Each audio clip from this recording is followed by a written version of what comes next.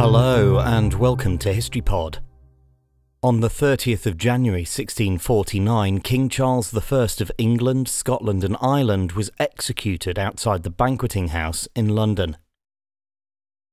The English Civil War had begun shortly after Charles's failed attempt to arrest the five members, but by the end of 1648 the Royalists had been defeated and Charles was arrested.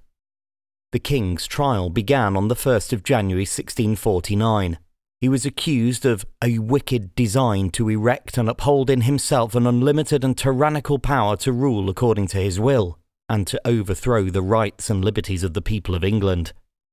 He was also held personally responsible for all the death and destruction caused by the Civil War, which had resulted in an estimated 6% of the entire population losing their lives.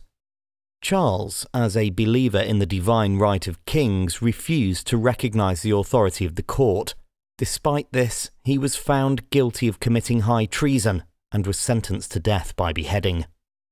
The sentence was passed on the 27th of January and the death warrant signed by 59 commissioners. Charles was executed on the 30th of January, having requested to wear 2 shirts as protection from the cold so that the crowd wouldn't think he was shaking from fear. 6 days later, Parliament abolished the monarchy.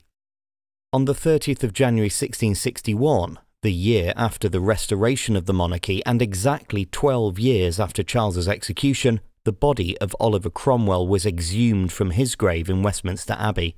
Cromwell, who had been one of the regicides who signed Charles's death warrant and went on to become Lord Protector during the interregnum, was then posthumously executed and his head placed on a spike.